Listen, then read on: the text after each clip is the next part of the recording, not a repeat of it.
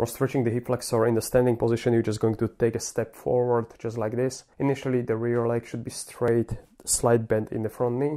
The first movement is going to be just stacking the pelvis, or how I like to say, you have a belt buckle over here, and you are almost like trying to read that belt buckle, so tucking it up, bringing it down, up and down. Common compensation for the inability to extend the hip or stretch the hip flexor is basically autoing, so just like this. Now instead of stretching the hip flexor in the front, you're going to be kind of putting the strain on the adductor group just over here. So just make sure that the leg is pointing forward, and then you are basically just tilting the pelvis up and down. Other common compensation is just bending the knee.